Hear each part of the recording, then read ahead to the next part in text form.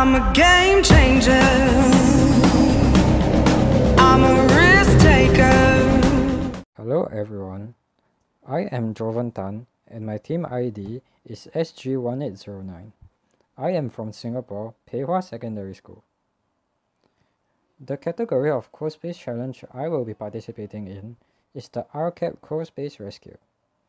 The method that I used is to make the robot move to places where it can get gems of higher value. The result is that the robot usually ends up getting a good amount of points from it. The conclusion is that this method is not bad if you want your robot to get a lot of points.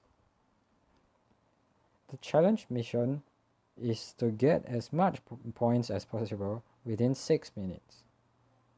The mini task is to avoid the traps and get to the deposit when you have your desired amount of gems already.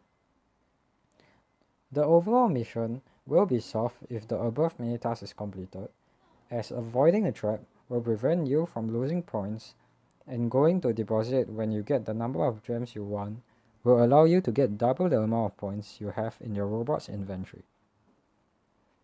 The AI algorithm that I used is to make the robot move to the place with the most amount of points and then try to get 𝗓𝗔𝗍𝗵𝗃, as this would create a super object which when picked up gives 180 points.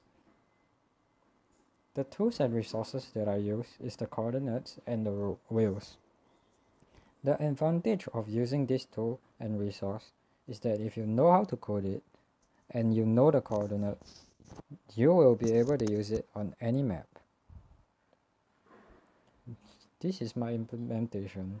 The one on the left is for picking up objects and the one on the right is for moving. The robot does not always go as planned, and it is usually caused by the wrong use of coding languages. So I would usually search online or ask my instructor to see if I will be able to find it online or my instructor is able to teach me.